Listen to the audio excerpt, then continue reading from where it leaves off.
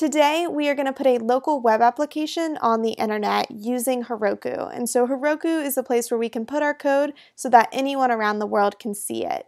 And so we have this Heroku code folder here, and we're going to go ahead and put our Angular code inside of it. And so our Angular code has some directives in it, and that wouldn't have worked with GitHub Pages, but it will work when we host it on Heroku instead. And so in order to host it on Heroku, there are a couple other code pieces we have to write to get this to work. And so we're going to go ahead and open Sublime here and make it like that. And inside of here, we are going to create a folder called package.json. And we are going to go ahead and put it in our Heroku code folder, hit enter, and then write some code. We're going to do an open bracket, and this is going to hold some details about our application. And so the name of the application, some dependencies we might need, that type of stuff. And so we're going to go ahead and say the name is going to be called tutorial, and we're going to write some other things here. And we're going to write start. And the reason we're going to say start node server.js is that this file, server.js, is going to hold like what's going to start up our application. And so it's going to hold some routes, it's going to hold a bunch of stuff, and it's going to be written in Node. And we're going to talk about that later. But basically, this is kind of what talks to Heroku and says like, hey, these are the files I'm running. It's the back end of our application. And we want Heroku to look at our server.js file to then figure out what should be shown on the page. And then from server.js, it will go to our index.html, and then that will load everything that we want it to, import Angular, all that good stuff. And let's keep writing. And inside of here, our dependency is going to be Express, and so we're going to have 4.13.3. That's the version of Express that we're going to be using. And Express is just a Node.js framework, and we'll talk more about what Node and Express, all of that means when we start writing our server.js file, the backend, what's going to start our server. And so continuing to write here.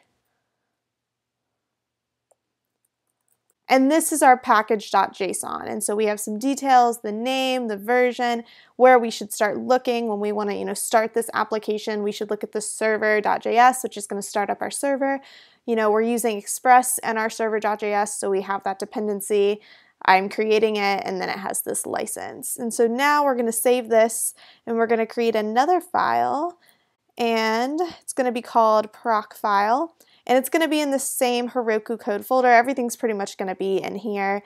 We'll save it up. And in here, we're just going to write web node server.js. And this, again, is just saying, like, where do we want to start? We want to start at the server.js, and we're running Node inside of it. And Node is just this backend tool. Before, we were doing the front end of the application, and so Angular, index.html, CSS, all of that is front end. And now we're doing this back end that's going to start up our server and all of that good stuff. And so now that's it for our proc file.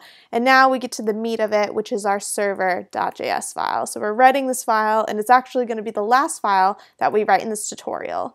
And so inside of here, we're going to create a variable named Express.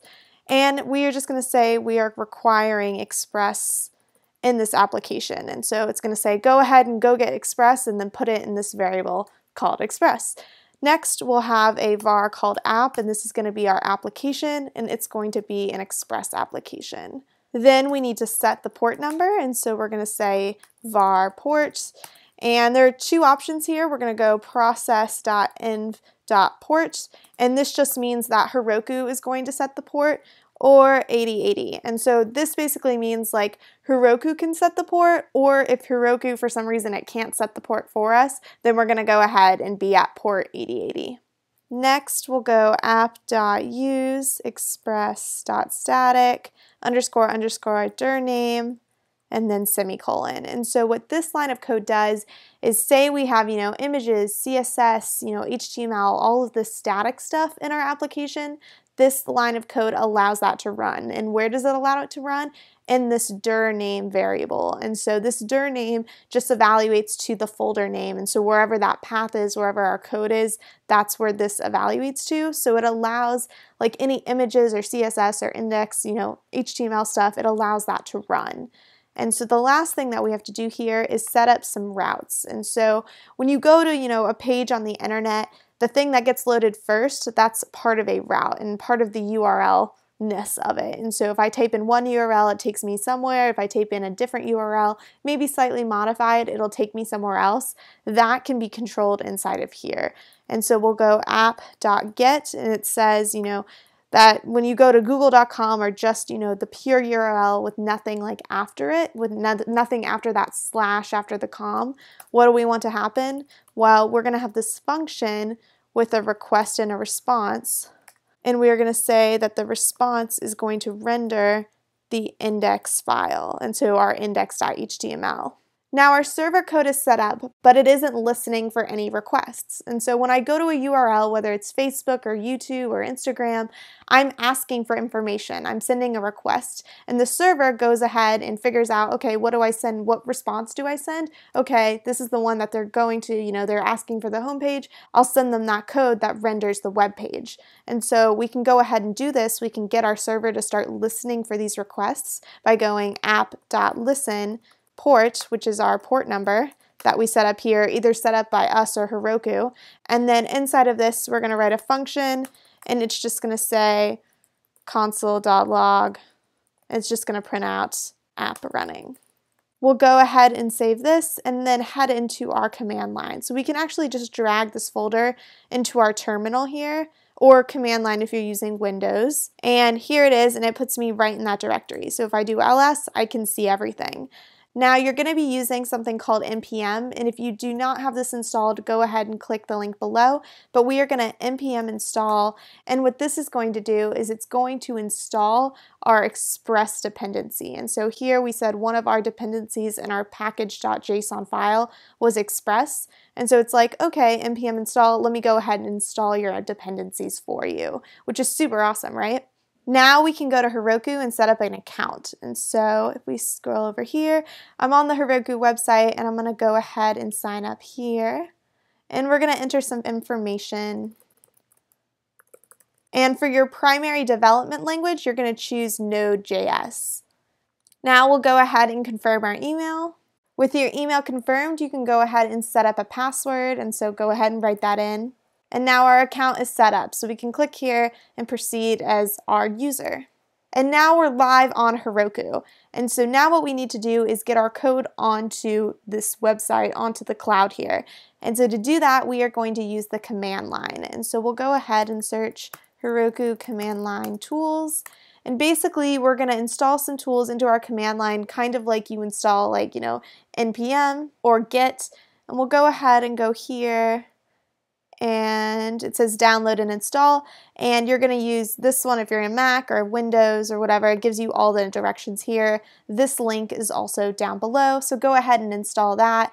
And then once you've installed it, you can go ahead and go Heroku -- version, and this will tell you if you have it installed. If you have something that's similar to this, you have the tool belt, you have the command line tools, then you're good to go. From the command line here, we are actually going to log into Heroku. So we're going to go Heroku login, and then we're going to enter our credentials, and we're logged in. Now we can actually see if our app can run locally with Heroku. And so we're going to do Heroku local web, and this is the same thing we did with HTTP server. It's the same type of deal. And so we'll go ahead and check out what this looks like. And Heroku will automatically put your code on localhost 5000.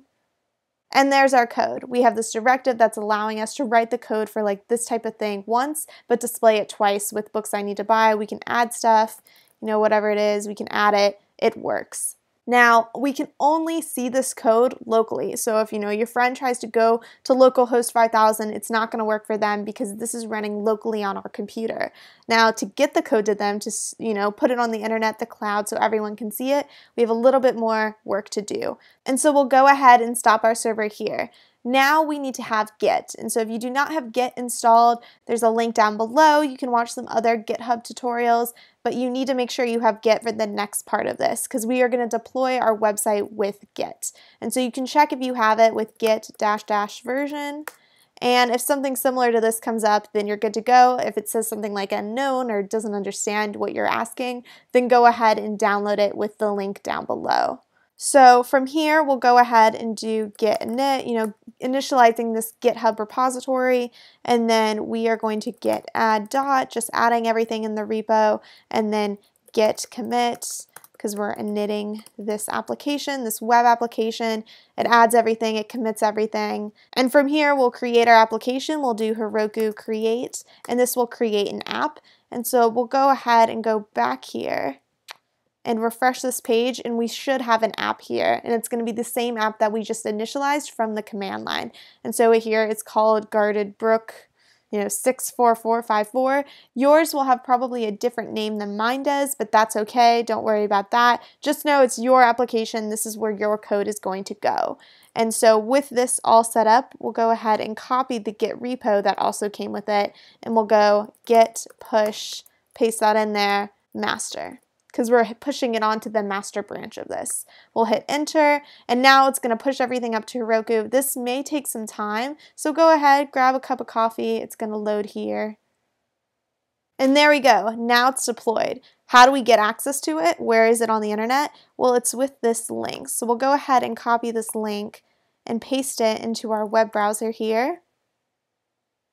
And there's our code. So if you go to this right now, this, Guarded Brook 64454 herokuapp.com, you are going to see this exact same thing because it's on the internet, it's live, it's dynamic, it uses Angular, it uses directives, and it's hosted on the internet, which is great. Now, one question you might be asking is that in our Heroku code folder, we kind of have our backend and our front end mixed. We have this index.html, which is front end, JS, that's all front end, and then we have these other, Node server files that are back here, also kind of in the same area. Well, we can fix this by creating a new folder called public, and we can put our front end code inside of it.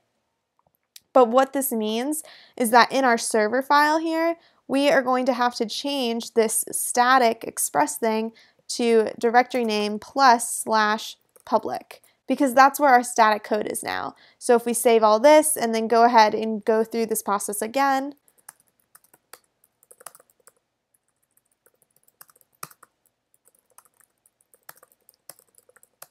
then go ahead and refresh this page again, everything still works. So now you know how to host an Angular application on Heroku. If you have any questions, leave them down below, and I will see you next Friday with a new tutorial. See you then.